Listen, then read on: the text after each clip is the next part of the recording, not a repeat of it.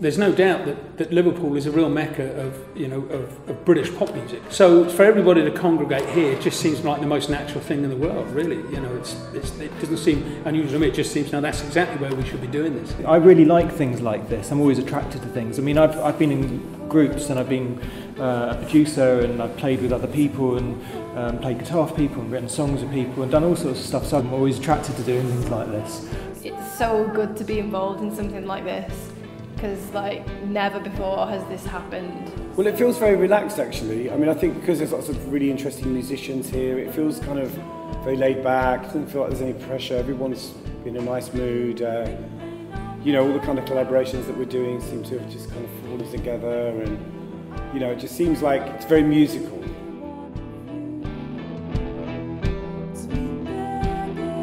The unique thing about this event is we've got various generations of artists, all of whom are great songwriters, great performers, and in many cases record producers in their own right. So the canon of work that they have created between them is truly enormous. So we have an all-star band led by the musical director Mark King, who's a very famous bass player, played with Level 42, and we have a superb rhythm section, drums with Steve Barnett, guitar from Bernard Butler, John Themis, who's Boy George's guitarist, and we have some fantastic guest vocalists such as Natalie McCool, Mary Epworth, Hollie Cook. Tim Burgess will be doing some of his songs for solo record and indeed the Charlatans catalogue. The second half will be a Boy George exclusive set with a full live band, big 9-piece band, horns, everything.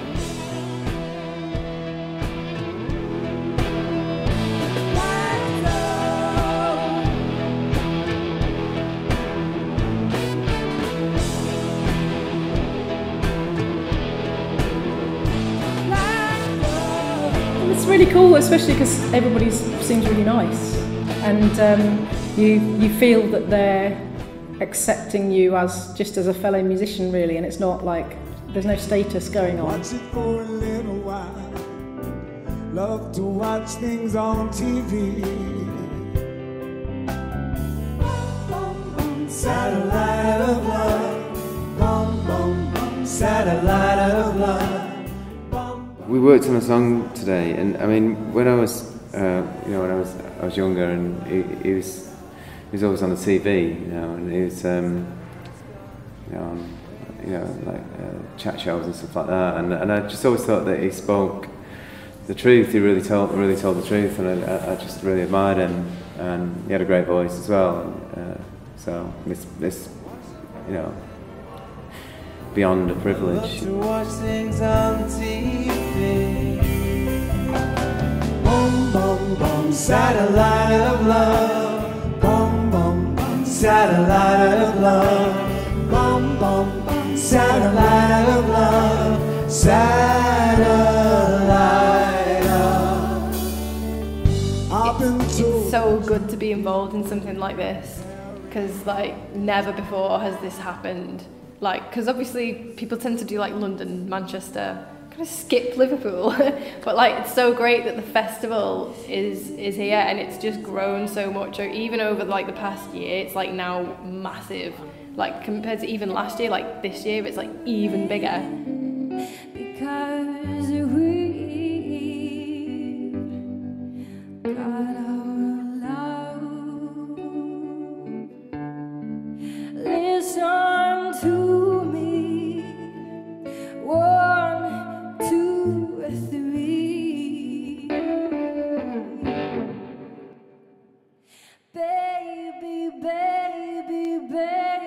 spend your time on me.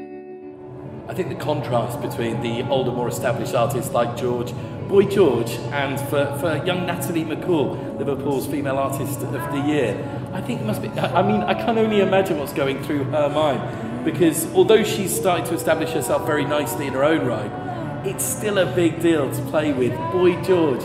She wasn't even born when he was having his first round of hits. Mary Epworth is a name that's getting bigger and bigger. More and more people are hearing Mary's work, and Hollie Cook. Well, what is interesting about Hollie is that Boy George is her godfather. So she's never performed with him before, not on a public stage, yet maybe around the Christmas tree. What an experience for her. She is so on board with it. She's so excited about playing on stage with her godfather. And the best thing for Hollie is he's singing one of her songs, not the other way around. Body, mind and soul forever. I'm looking for some real love, real love. All I need is real love, real love, real love, real love, real love. Looking for some real love. It's very familiar company, but this is the first time that we've ever been involved in anything together musically. So that's different. I haven't seen him play either for years, so it's going to be pretty special. You've got someone like Hollie Cook who does this beautiful dub music, you know, and her songs I love. She's got an incredible voice, and then you've got her singing back, you know, Mary Epworth stuff, which is just down rock. And this great sort of melting pot that you get of styles is really exciting, you know, for a musician.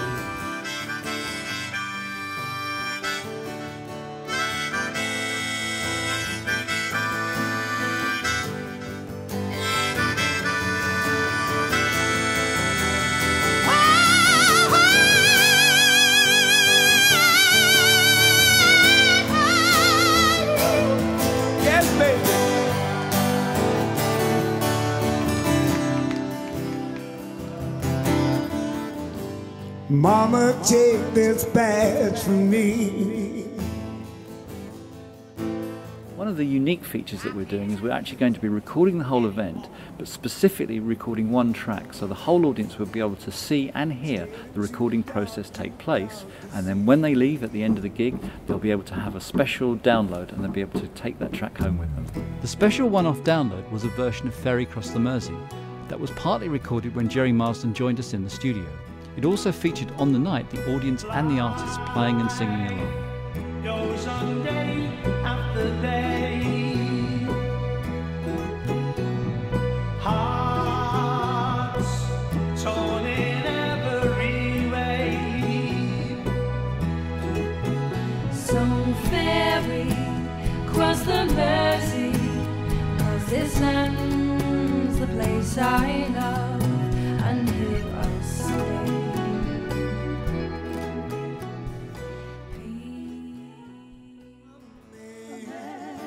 Without conviction, I'm a man who doesn't know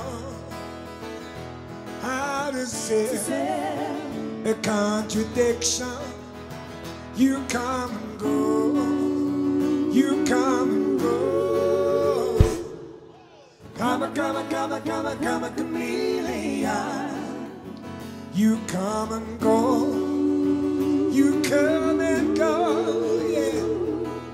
Nothing would be easy if the colours were light. You know, in a funny sort of way, it's sort of gone in a full circle and it's come back to being about the music and about kind of doing things because you want to do them, doing collaborations because they're fun and because they're kind of interesting, and because nobody really sells records anymore apart from One Direction. So it's like, so why are you doing what you're doing? You're doing it for love, you know, so it's a nice feeling, you know.